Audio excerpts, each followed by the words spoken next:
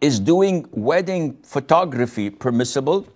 The event can be free mixing, and we may need to take photos of all the guests. First of all, Allah mentioned in Surah Al-Ma'idah in the very beginning, وَتَعَاوَنُوا عَلَى الْبِرِّ وَالتَّقْوَى وَلَا تَعَاوَنُوا عَلَى الْإِثْمِ وَالْعُدْوَانِ. That you should collaborate, cooperate on birr, on righteousness, on virtue, on goodness, and must not collaborate nor cooperate on evil, vice, and anything that is bad.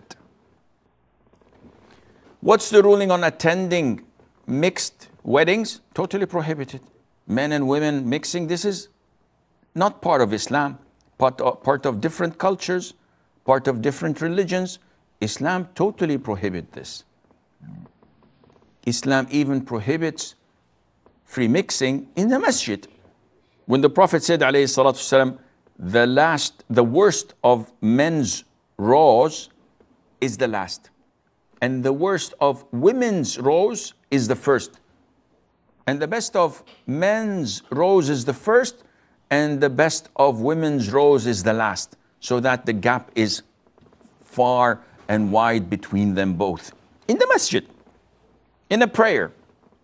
What about attending such weddings when the women are wearing their best costume and looking the best they can?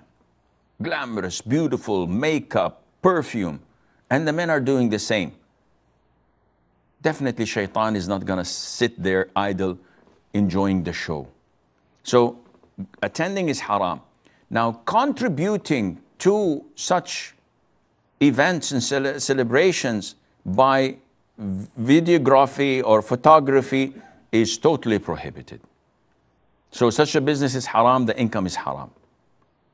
If it is segregated, you are allowed to shoot men's gatherings, because women's gatherings are prohibited to film or to photograph. This defies the hijab. Why do we have hijab then? So men, yes. Children, yes, you can take their photographs, their videos without any problem, inshallah.